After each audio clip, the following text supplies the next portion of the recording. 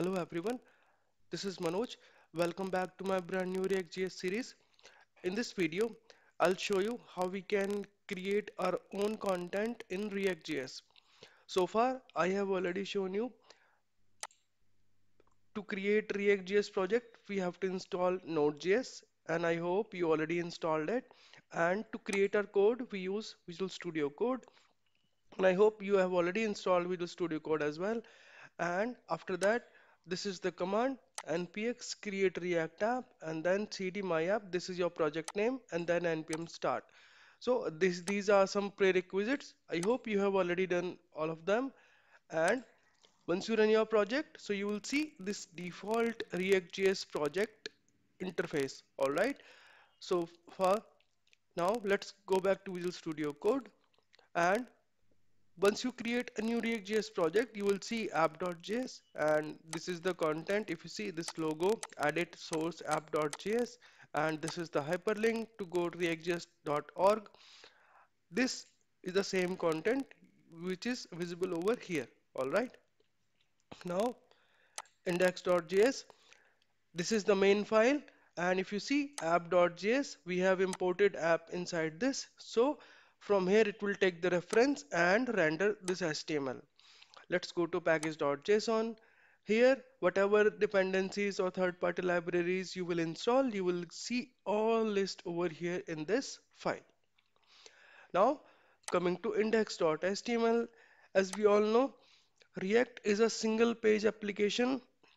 So, whatever you will see on your screen, you will see inside this single div. Alright, so this is the root ID of this div, and whatever component you will create, all will be rendered inside this root div.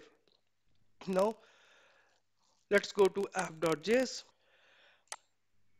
So here, as you can see, there is a header tag, and after this header, let me give a break line, and after that, let me put one paragraph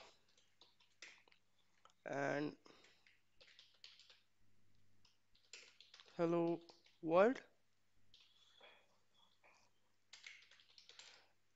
This is my first React.js application. So save, it is compiling, compiled successfully. Let's go back to his browser. You see, hello world, this is my first React.js application. So by this way you can edit your content, but again, this is not the best approach. In fact, this is not a good approach. If you want to render your own HTML part, your own logic, own JavaScript code, then you have to create multiple components inside the source folder, which I'll tell you in the next upcoming videos, how we can create component like class component, how we can create our functional component, all right, and how we can import those component inside this app.js and how we can reference those and how we can create reusable components. All right, so if I remove this header from here, so we'll see only our part on browser. You see, now our only text is there. So this is about today's chapter.